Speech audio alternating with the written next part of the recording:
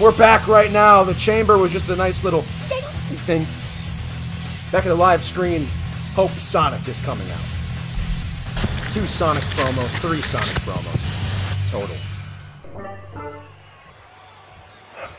You know what pisses me off is when my dad doesn't listen to me. What'd I say last week? I don't want to be stuck in the past anymore. Oh, did I ruin your 5 last week, people? Did I ruin it on Tuesday? I low-blowed Castro? I ruined it. Shut up. You're all freaks for being here. You're all freaks for thinking this is the right way.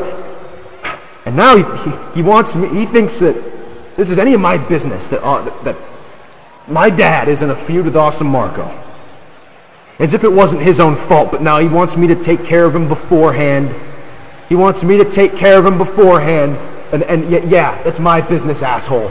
First you put me in the past, then you give me a rematch with this guy. It's almost like you don't listen to me. It's almost like you don't think much of me. It's almost like I'm just your bitch, Dad. I don't want to be your bitch. Tonight I'm going to do myself a favor. This isn't for my dad, and I don't need your help, first of all. I'm going to beat Awesome Marko, move on, win the Collision Course Rumble tomorrow night, and face Jay Vice or Archangel. I'm done with this shit. And maybe I'll just do the thing my dad never could do. I'll hold that belt with a prestigious title run. Not one that ends with Japanese midgets and all that clusterfuck bullshit. I hate to shoot the people I need to shoot. This is a disaster. I am in a disaster. Alright? There is no more Sonic Corp. This is a bunch of garbage. Awesome Marko, watch your nuts, because it ain't over from there.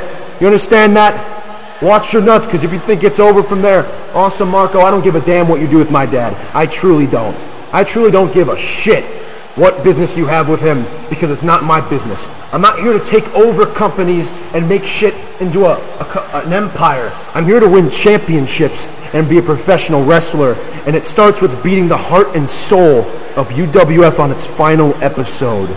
I'll be the man that has the heart and soul of UWF stop beating.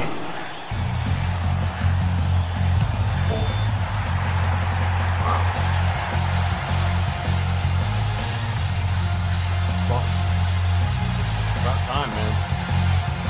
I'm liking this rebel kid we have here. This rebel kid? He's a rebel kid. He is a rebel kid now. You know what? Go